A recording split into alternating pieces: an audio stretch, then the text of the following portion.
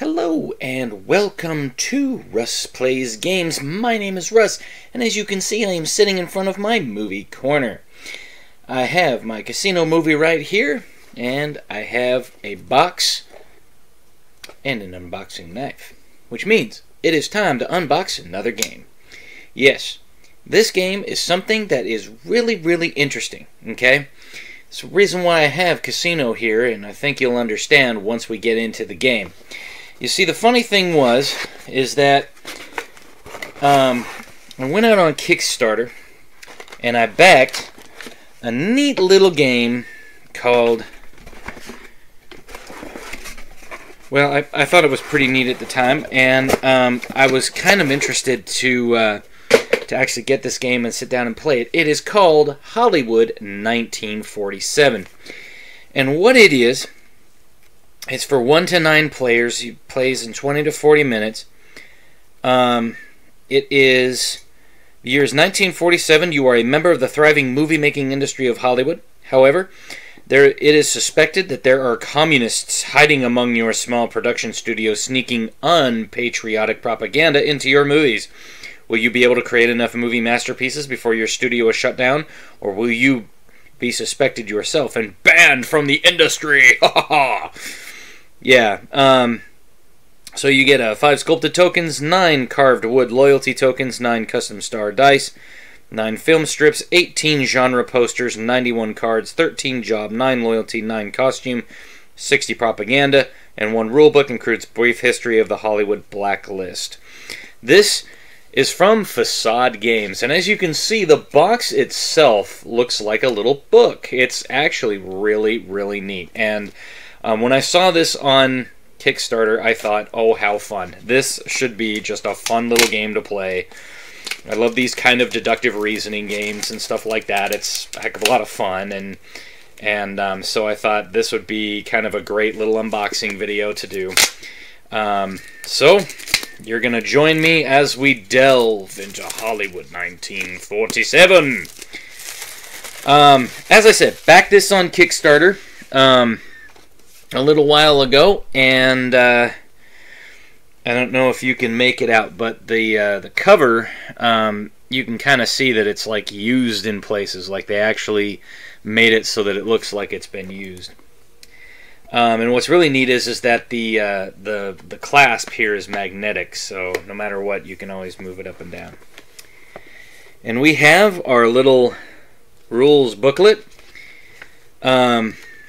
And basically what it is it tells you how you play, all the different cards, what they do, okay, and how you do things. So you have your production, okay, so you perform your job. You have different cards. You have a screenwriter, producer, director, gaffer, cinematographer, actress, actor, composer, editor, costume designer, makeup artist, grip, and prop master. And then, if you don't like your job, you can swap a job with one from the center. And then you can re-roll any 2 dice. And then, in post, each player with a star on their die must add 1 card face down to the movie. And then you add 1 card from the top of the deck face down to the movie. You shuffle all cards and discard 1 card at random. And then at the premiere, you reveal all remaining cards from the movie to determine the round's winner. And then you check for congressional hearing and shake-up cards, which are propaganda cards.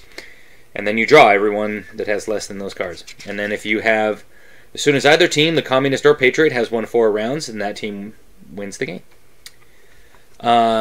And so it tells you like how you can do different things and all that kind of stuff. And then they have the nitty-gritties, who the actress, director, editor, producer, prop master, screenwriter, the different tokens. And it gives you a little bit of a history of McCarthyism and what they thought was actually going on back at the time of that and everything like that. So, yep, and then you, a caster director, is seeing double. You only need 1 set of jobs 1 to 9, so please discard or repurpose the 9 duplicate job cards. So this has like a little thing there. And here, I believe, are the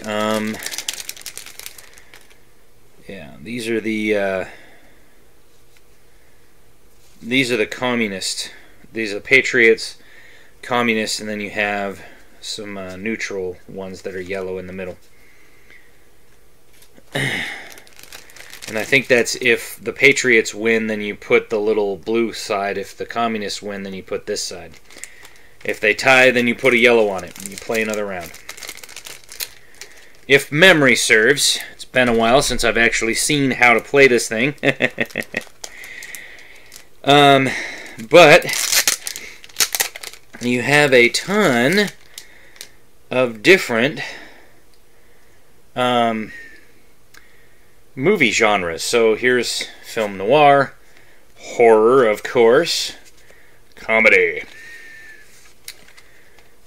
crime, historical, drama, monster, musical, sci-fi, a war film, detective film, animation.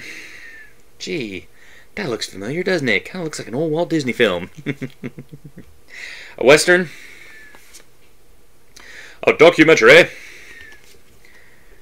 sports film, a fantasy film, and finally a disaster flick.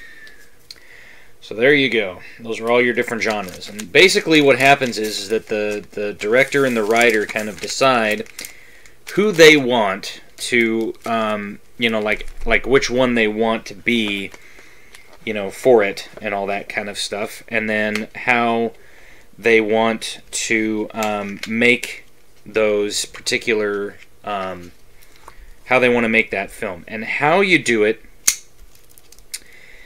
is you basically you get different cards every single turn. You have like 3 cards. So it's a bit like if you've ever played I mean, there's kind of some different ones of how they all work, but basically, like, they have different you know, different things. So like here's your job cards. So you have like here's the screenwriter, the producer, the director, the gaffer, the cinematographer, the actress, actor, the composer, the editor, and then you have some duplicate cards. Okay, because what you're going to do is you're going to take those and you're going to put some of them. So if you don't want a certain job, you can select a different job. So if you have like you want like 4 or more people in this game, and if you have, you know, like if not every single job is filled, then you can have some jobs in the center, and like if somebody's like, oh, I don't really like this job, so they can trade it in and pick up another card. Okay, so they have that, and then here's the loyalty cards. So you have Patriot and Communist. And then you also have the Rising Star, okay? And the Rising Star, basically, your objective is to, you play both sides. You win when 7 movies are made, and the 7th movie ends in a tie or +1 for either team. So there you go. And then here's all of your different Hollywood 1947 cards. Okay, and so you shuffle these up, everybody gets to draw one, and you have Patriot cards, you have Communist cards, you have neutral cards, and you have you know, just a whole bunch of those type of cards. And basically what ends up happening is that everybody's vying for how are these going to work. So like, you know, am I going to be, so like basically if you look at it, the way that it normally works is that the communists are trying to get the communist cards in. That means that you're getting communist propaganda into your movies. The Patriot cards means that you're making good movies that have patriotic themes. The neutral cards means that it's neither good nor bad. Okay, it's just how it works. Okay. And then, of course, we have the star dice, and basically what these dice do is you have different, they're D8s, and you have different stars on them. And if you roll stars, then you can do things that are on your loyalty card, or on your roll card. Okay, and so that's kind of the whole point of doing that, is to be able to, you know, have those type of cards. I'm gonna throw the silica gel out, and so here's the Patriot tokens. These are they're wooden tokens that are really high quality, and then here's the communist ones. And I think it's like when you win a round or something, then you can take that and you can put it up on your thing. And what's fun is that they have some little stickers. So they have like a science fiction sticker, they have a horror sticker, and they have a film noir sticker. And then each oh, and then they have the Rising Star token. And then each person, there's a little token here. I'm not sure exactly what these were for again.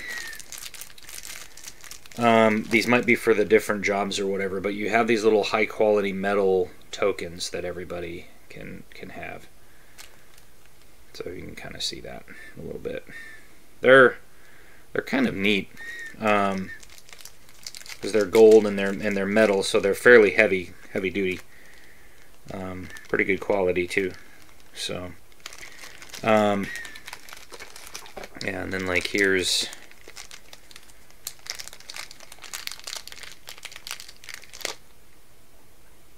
a little clapboard token, and the clapboard actually looks a lot like the clapboard that I have.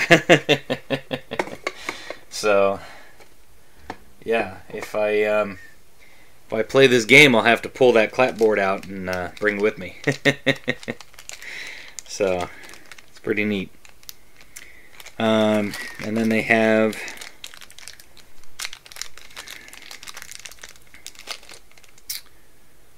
a little video camera, little film. Well, it's got the little film, so you can kind of see where it's got the little film stuff on it. And they also have a little film canister. Can't really see much on the back, it's not really conducive to that, but yeah, it's a little film canister. And then they have a little thing of popcorn. Looks like a little box of popcorn. So it's pretty neat. I think it's a really neat game. When I first saw it, I was kind of like, oh, that looks a little hokey. But then the more I looked at it, the more I was like, you know, this is actually pretty neat. I kind of like this. This is kind of cool. So I decided to back it, and I'm glad I did, because this is a neat little game, and I think it's going to be a lot of fun to be able to play with friends and stuff. Because what's really cool is that you get a chance to you get a chance to play in a group, and and somebody gets to be the rising star, somebody gets to be, different things, and you try to just make up some different things. And what's really cool is that the box itself, let me pull these out here, but the box itself has a nice little holder in it, so it's got a place for all your tokens, it's got a place where you can hold your dice and your other tokens, it's got a nice little place for the cards, and then basically where these sit, right in here like that, these movie cards just kind of rest right on the top like so, and then the Patriot ones go on top of that, and then again I'll have to look and see what these are, and then Yep, you just kind of put all that stuff on, and there you go. And so, yeah, when you open it up, it's like there's everything, and, you know, it's all right there for you, and all you have to do is just, you know, pull it out, get it ready, and just start playing. And, yeah, so neat little game. Didn't take very long to unbox, but anyway, I hope you enjoyed this unboxing video of Hollywood 1947, and let me know down in the comments below, did you back this on Kickstarter? Are you interested in the game at all? If you're a friend of mine, pop down into the comments and say I want to play it. And I'll probably see you at a game night somewhere, and we'll play this game. So, smash that like button, hit subscribe, drop a comment below, let me know what you thought of this video. I have 2 more games coming. One game, so I backed 3 games on Kickstarter recently, okay? The first game was Hollywood 1947. Actually, the first game that I backed since I've been off of Kickstarter for a while was a game called Darkest Doom. And basically what it is it's a province in kind of like a fantasy Europe using anthropomorphic animals. Okay? And you're in this province called Batel, and there's an eclipse that lasts for 9 days. And what you have to do is you have to go and you have to complete different challenges and you complete different things. And you basically attack and you basically do things. And then what ends up happening is that when you bring all of this together, it creates a semi-cooperative, mostly competitive game where there's different win conditions. And I'll talk about that when the game comes. The second game that I backed was a game called, well, actually the second game I backed was Hollywood 1947.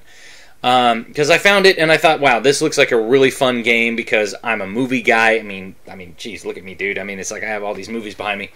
And so pretty much I wanted something that would be fun to play, that would be easy to play, that I would be able to like break out at a game night and be able to just be like, hey, you want to play something quick? Here, boom, let's play this, and then we just be able to pull it out and play. And then lastly, looking at a game called Find the Source. Think The Matrix meets Shadowrun, okay? Where you have sort of agents and you have sort of different things, and pretty much your characters, your people that you play, you can have different roles and you can have different things, but you roll some d6s and then you allocate said d6s to certain actions, okay? And then like what you roll for that particular action gives you what you can do. You can move, you can attack certain nodes, you can do certain things, and your whole point is that you're trying to find the source. And they had a PDF version and they had a physical version. And so like if you only backed it for like $10, you got the PDF version, but if you backed it for like, I think it was like $50, like 40 or $50, you got the physical and the PDF. So I've had the PDF for a while. It's sitting in my closet because I honestly haven't had the gumption to sit down and try to play it yet. And so I'm waiting for the physical version, which should be out pretty soon. Darkest Doom isn't going to be out until like either later on this year or possibly beginning of next year as of filming this, 2023, late 2023 to early 2024.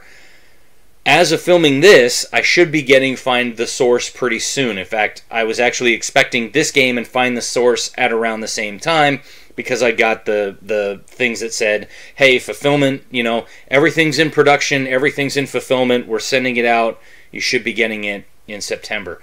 And so, here we are. So anyway, I hope you enjoyed the unboxing. Let me know if you're excited for the other 2 games that I backed, and we will see you on the next one.